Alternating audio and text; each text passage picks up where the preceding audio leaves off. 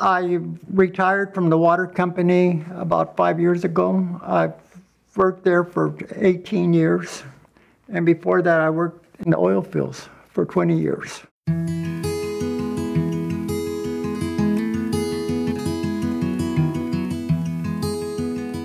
One of the individuals I worked with had said they were going to try and start a different bank credit union. And I said, well, I'll join. I don't mind at all. It's something to help the community.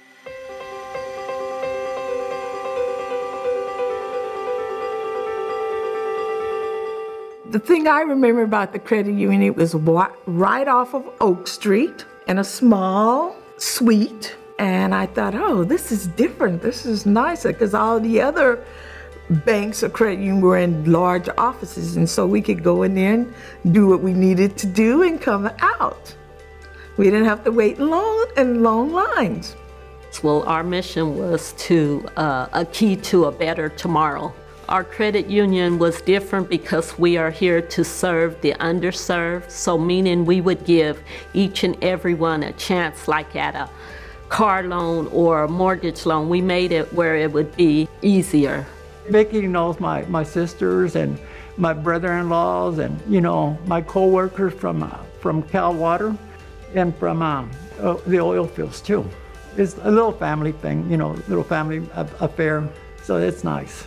Our location where we're at downtown, we get a lot of homeless and, you know, people that's just out on the street. They still have to be treated just like the person that I would see come in a suit and tie or a dress. I make no difference in the person, no matter what they look like, what their skin color is or whatever. They're all, when they come to me, they're all equal as one.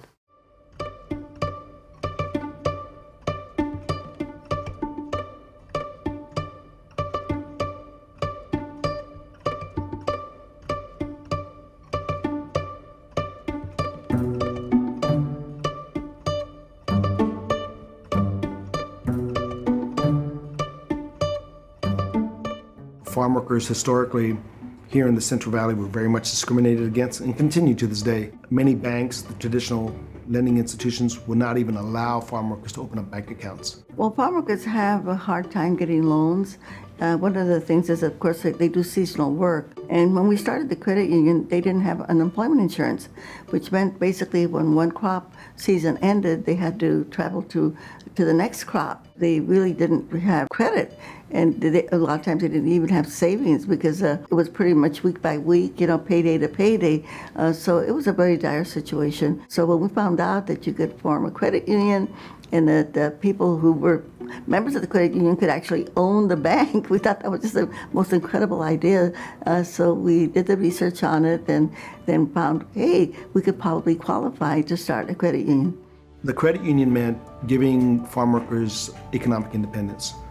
And that was sort of the driving force behind having farm workers establish a financial institution in which they would be able to control their own financial destiny. Cesar's wife, Helen Chavez, was very good at numbers. So we had our board meeting of the National Farm Workers Association, and we're so excited about being able to open up the first farm worker credit union in the United States of America. And we thought, well, who's going to run it? Then Cesar said, well, I think Helen should run it. So while we're meeting, Helen is in the kitchen. Cesar yells out to Helen, so Helen, we're nominating you to be the director of the credit union, the Farm Worker Credit Union. And she yells in the kitchen, oh no, I'm not going to do that. And then everybody said, well, we'll make a motion to name Helen the first director, and second the motion, pass the motion, and Helen Chavez became the first director of the Farm Worker Credit Union. People would come in, they would need loans for a funeral, they would need loans to purchase a car, or they'd have mechanical issues with their vehicles and they needed a loan to service their vehicles so they can go back out and work in the fields.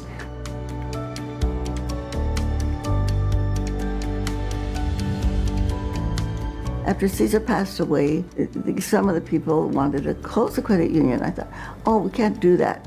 I said Cesar would roll over in his grave because this was his baby. I mean, this is one thing he was so proud of. And so I said to the board, why don't we just merge with the Kern Central Credit Union? So we looked around and we tried to find a comparable peer credit union that would be able to continue to service the farm workers. And we sat down with the board then, and we discussed, Paul Chavez, Cesar's son, and I, and we discussed how we may be able to merge and form a marriage. And so we had a lot of compatibility, and our characteristics were pretty much the same. And so we thought it would be a good fit. And so that's when we went ahead and made the decision to merge with Kern Central, and so that we could continue that legacy of the farm workers movement as part of the Kern Central Credit Union. Members have stayed with us throughout the years because they see that we are not only just a good credit union, but just that we want to serve the underserved and let them know that they are able to apply for a mortgage loan, and it can happen.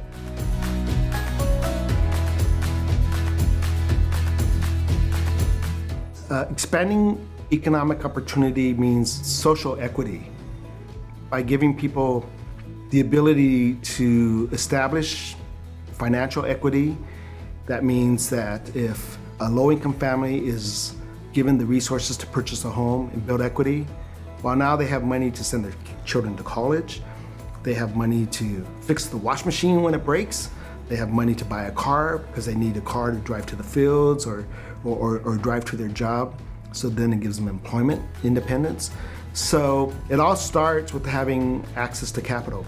I think that makes us so proud, because what started out as a little farm worker credit union now is part of a much larger, not only a credit union, but an organization that is fighting for the financial rights of everyone. It's a puede credit union.